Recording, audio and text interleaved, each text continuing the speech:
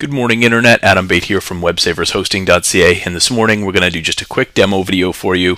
And today's video will be on setting up and optimizing Spam Assassin within the Plesk 9 hosting environment so that you receive as few spam messages in your inbox as possible. So the first thing you're going to want to do is just go ahead and log into the Client Center if you're already in a client with us. Once you're in here underneath hosting plans, again, you can click on Access Plesk. And if you're not a client with us, you'll be joining us right at the Plesk 9 dashboard here. So once you reach the Plesk 9 environment, go ahead and click on Domains, and we're going to choose the domain name that you want to set up the spam filter for. In this case, it's websaversdemo.com. If you have multiple domains here, you can just choose the one that you want to set it up for. We're going to click on Mail Accounts. And under Mail Accounts, we're going to choose the email address that we want to enable the spam filter for. Now, when I created the video for creating an email address or an email account in Plesk 9, I went through sort of enabling the Spam Assassin spam filter, but this video we're going to take it just a step further to optimize it a little bit and to explain exactly how to get the most out of Spam Assassin. So go ahead and click on the email address, and then we're going to click on Spam Filter here. Now, if you're on our shared server, either Basil or Time, both of those are running Plesk 9. In those instances, Spam Filter will be there. Spam Assassin is installed. If you have a VPS or sort of another dedicated server or private server with us, Spam Filter might not be there by default, but just open a ticket with us and we can make sure that Spam Assassin is in fact installed on your server. So go ahead and click on Spam Filter. Once you're in here, first thing that we're going to want to do is switch on Spam Assassin spam filtering. Can't do much with it unless it's on and running. And underneath Spam Assassin settings, we're going to do just a couple of things. The first being the score that the message must receive to qualify as spam. Now, by default, this is set to 7. What we've noticed is that 7 lets through still quite a bit of spam.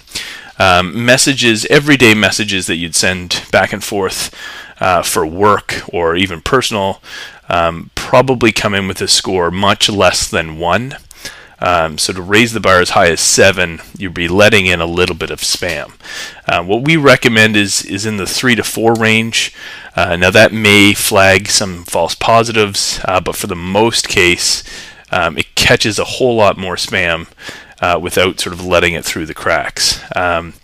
Now also, you'll want to set up a way to identify the messages as spam. In this case, in the field, add the following text to beginning of subject of each message recognized as spam. By default, it's just 4 asterisks, 4 stars, the word spam, and then 4 stars again. That's perfect. What you can do with this is you can take it a step further, and if you're using Outlook or Mac Mail, or maybe you're forwarding this to your Gmail account or what have you, you can set up rules so that these messages get automatically moved to like a quarantine folder where you can go and just review them to make sure they are all in fact spam.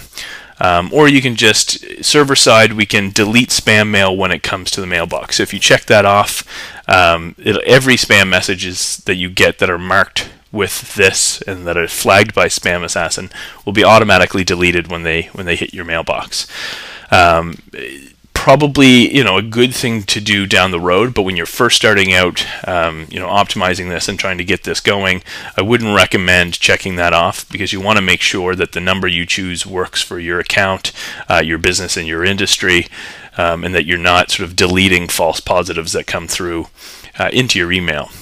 So changing that to a 3, you can even push it down as low as a 2.5, and for some industries 4. And I guess what the score is that the score is given for a whole different number of reasons. So say, for example, the content of the email.